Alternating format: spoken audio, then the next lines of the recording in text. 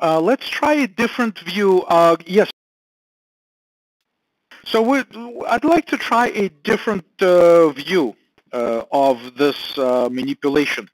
What if I wanted to call my function, so instead of saying C equals A plus B, what if I wanted to swap, right? If I wanted to say swap the values of A and B, just like this. Essentially, after all, why did I write this function swap? In order for me to be able to go and be able to swap the values. So I want to exchange the two values, A and B, and I want them to be swapped. Okay, so this is my attempt. And then, of course, after the swap, I'm expecting that if my swap does the right thing, I should be able to say display, should be able to display the value of A, so I can say A equals and display what A equals, right? Then I should be able to display what B equals and display that as well, equals B, and then display a new line like this, and then essentially test it, how it works. All right, so I'm just going to say build, try build this.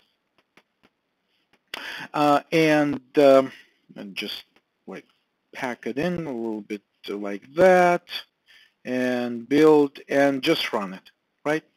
So unfortunately, my swap didn't work. A is still equals 1 and B still equals 2. So that didn't work. Why do you think that didn't work? Any thoughts why this didn't work? There is that, again, if we look at memory, and this time we'll just do it one more time. I'm going to try something like this. So here we have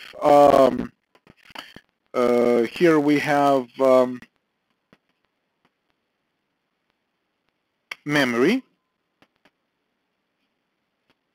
Okay, and first what happens is that we invoke function main, right? Or operating system invokes function main. Function main gets its stack frame on a stack. Okay, so we say this is a stack frame that belongs to main. Okay, so this is the stack frame. Of course, it creates two variables, A and B. So variables A and B exist here in local scope of main. In other words, in this stack. That's where these variables are created and populated with their values 1 and 2, right? So that's where they initialized. Then we invoke function swap. Okay, we invoke function swap, and this function swap, what happens is that, number one, yes, of course, it's going to get its own stack frame right here, but before that, remember that this function takes two parameters, and we pass them as actual arguments to the function, using A and B, variables A and B. So, as we discussed last week, the parameters are passed simply by copying the value of 1 and the value of 2 to the stack before the function is called. Okay, let me just be a little bit more careful with that. Those two are copied to the stack memory. So those values are nameless right now, and simply 1 is copied and 2 is copied because what happens is that we're preparing to call this function. Then, of course, swap is invoked, and before swap can execute, its own stack frame is organized on the stack, and it's all configured in such a way that left and right, I'll just simply use left and right as one character here, essentially get these values. This is the left variable and the right variable that they're initialized with these two values. Okay? What happens inside swap? Inside swap, we actually do the swap. We actually use this temporary variable right here. So we save left here. We then assign left equals right. Left equals right. We do this type of assignment. Oops. Control Z. Undo, and just we do this type of assignment, and eventually we do this type of assignment.